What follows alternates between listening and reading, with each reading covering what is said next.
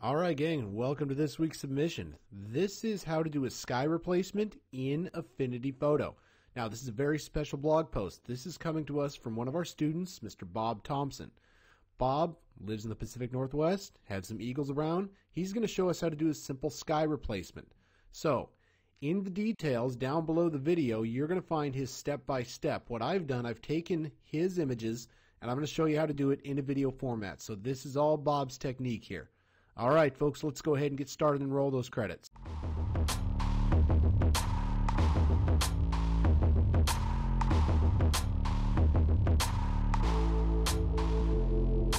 All right, so let's go ahead and take a look at what we got. We've got the eagle and we've got the sky, right? So the very first thing you're going to do is we've got to create a mask on this eagle. So to do that, we're going to come over here to our selection brush tool. Now, we're going to ratchet this bad boy down a little bit. And what we're going to do, we're going to hold control now. This is the trick. So we hold control and we swipe. Now, notice what it did. It, with holding control, snapped to the edges of the eagle. So you see the marching ants around the outside right here. It did a pretty good job. You've got good contrast here. So this did a pretty bang-up job. So what I really want to do, though, I want to get in real close here and see what it did in the feathers. Feathers look pretty good. It didn't do a great job around the head here. And I'm missing a feather right in here. So what we're going to go ahead and do is we're going to have to go refine this bad boy. So I come back into my selection brush and I hit refine. Now what that's going to do, it's going to turn it all bright red, right? Now I'm going to take my brush down just a hair and I'm going to highlight those areas where we get the wing. You see what that's done now? It's looking for a very hard edge on the wing. It's going to give us a much better selection. So again, no selection tool is perfect. There are ones that are just better than some others. Then I come down here to my problem area right here and I hit the head. That looks pretty good to me. I come down here and I touch the spot on the wings.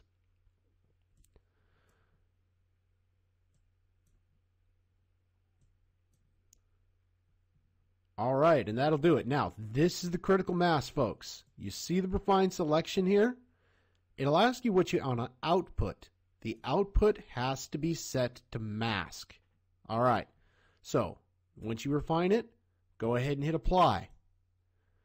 Oh, bird disappeared. All right, that's exactly what we want. Now, let's look at our layer structure. There's the background. There's the mask. The bird has been masked out. So let's go ahead and zoom back out, get a look at the full picture. All right, looks good to me. Now what we're going to do, we're going to come over here to the sky, and we're going to go ahead and select all. There's the marching ants around the outside. Now we're going to go ahead and cut, and the sky disappeared. And we're coming over here to the eagle only layer, and we're going to paste. All right, now that's super small, right? Grab your selection tool, stretch that bad boy out there, right? Might have overshot it a little bit. We'll drop that down.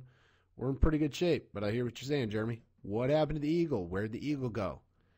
All right, here's the next part of the magic trick. Take your mask layer. Make sure your mask layer is the only one that's checked.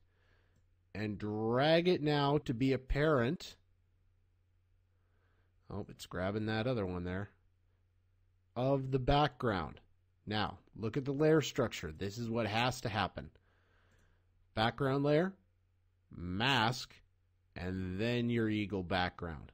Okay? So, other than that, you're done. It really was that simple, folks. That's a simple 5-minute fix to replace the sky.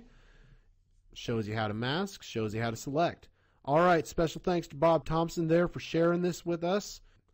That's really it for us. If you liked the video, go ahead and give it a thumbs up, like the channel, follow the channel. If you liked what we did here, go ahead and give us some feedback. We'd love to have Bob back to do some other tutorials. And if you've got a tutorial that you'd like to share, being a student of Affinity Photo, certainly drop us a message, and we would love to feature a student tutorial in our next lessons. All right, folks, have a good one. Enjoy your weekend.